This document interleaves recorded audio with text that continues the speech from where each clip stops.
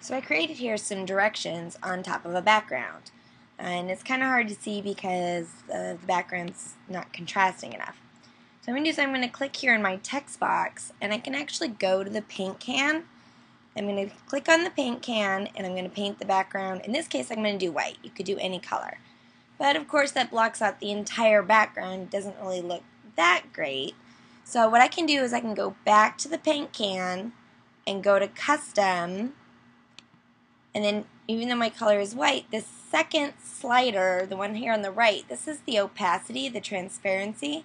So I'm going to bring that down a little bit, bring down the transparency slider. I'm going to click OK. And then I can see the background, but the text sticks out a little bit more. So that's a nice trick.